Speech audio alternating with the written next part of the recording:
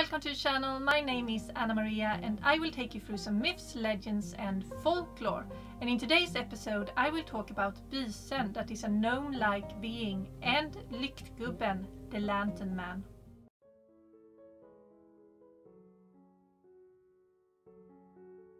Bysen is a being that can be likened to a gnome and is connected with the island of Gotland in Sweden. Bysen was a mischievous creature and usually meddled with the woodsmen that worked in the forest. They were messing with their eyesight or they were hiding their tools.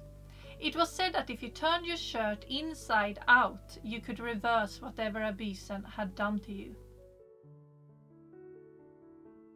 But there was another side to Bysen, and that was that in their former human life they had been a criminal.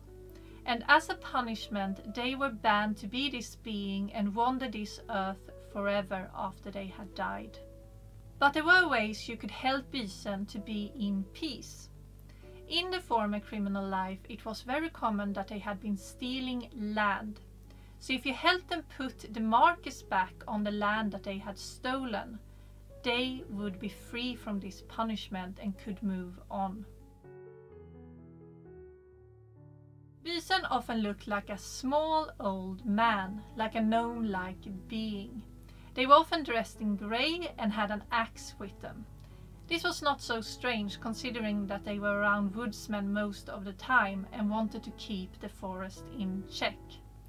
They could also shape-shift, like most beings could. They opted usually for a tree stump because they couldn't be cut down and they could watch over the forest.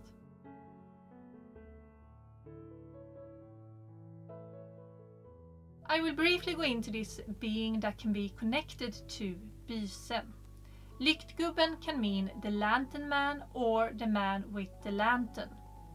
He was also called Irbloss, that can be translated as will-o'-the-wisp, that is a form of ghost light.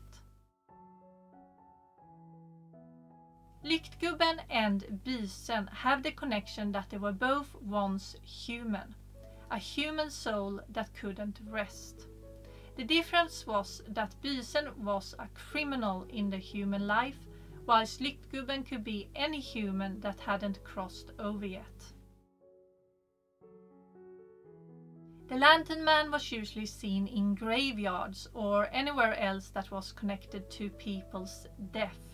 You could see the light from his lantern shining in the night. There are similar beings in other parts of Sweden or in Europe, like a wraith, a ghost or a spirit that does the same thing. These spirits could also be guardians over places where people had buried stolen money or other valuable things. And that was all for this time. If you liked it, please like, comment and subscribe. Don't forget the notifications, and I will see you in the next episode.